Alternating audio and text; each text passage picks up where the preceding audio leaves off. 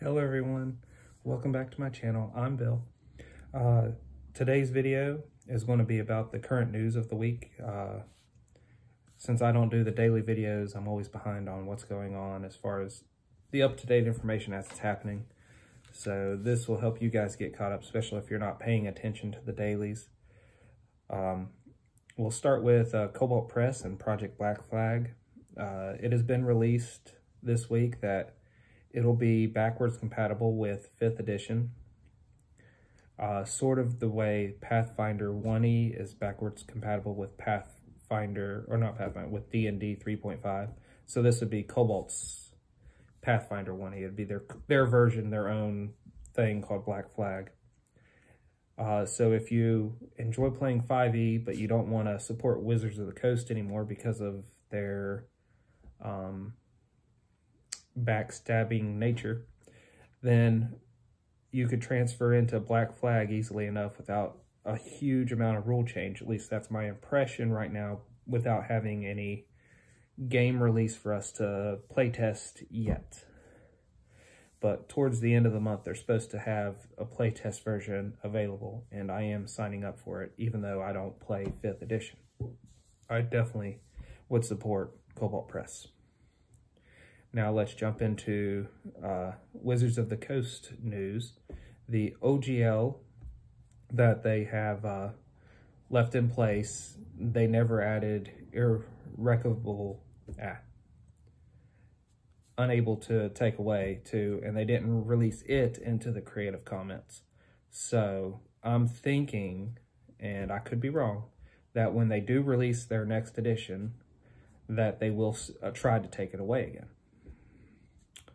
If that is the case, then be prepared and be ready to fight for it again. For what they have actually released in the Creative Commons about 5th edition, from what I have gathered from other YouTubers that I follow, they haven't actually released all of 5th edition into it. They only released most of what would have been open content anyways, and just a little bit of the magic and some of the monsters.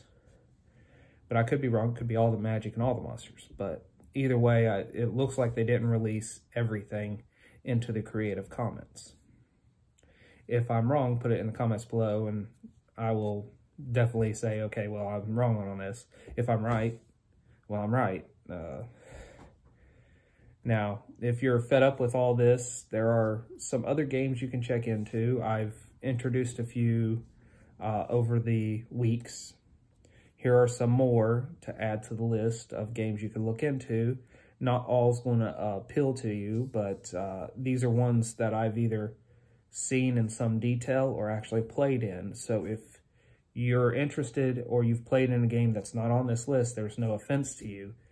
I have my only limited knowledge and experience on this end. So if your game wants to be added, like the game you enjoy, put it in the comments below. Let's add this list so people can take from it what they will and play more games and enjoyable games. So the first is Index Card RPG. I have not played Index Card RPG, but it is on my list to buy this year. It, from what I gather, will be a great addition to my bookshelf and fun around the table. I have played Vampire the Masquerade and Werewolf the Forsaken. I would recommend those if you're more into storytelling games more than anything else. Werewolf has a little bit more combat than Vampire, but they're both pretty much predicated on not letting the normals find out that you're there. Starfinder's a great Paizo game for adventures in space.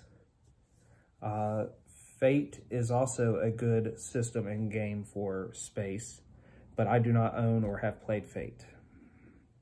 Basic Fantasy is a free fantasy game for those that want to download it and play it. And they're coming out with an edition that is not going to be directly using anything of the old sources from Wizards of the Coast. So if they do take the OGL away again, they will be unaffected by their newest release. And then there is the Easy D6. This is created by the YouTubers, the DM's Craft and the GM the DMG info guys. I'm looking into that to also add to my bookshelf this year. DM Scotty, the owner of DM's Craft, is a great guy. He got me into crafting some terrain for D&D, and then the DMG info got me into making pretty much tiled cardboard terrain to use for dungeon delving. I need to expand my cardboard tile dungeon delving, but it is what it is. Maybe when I can get a better camera set up, I can actually film me crafting some of the stuff.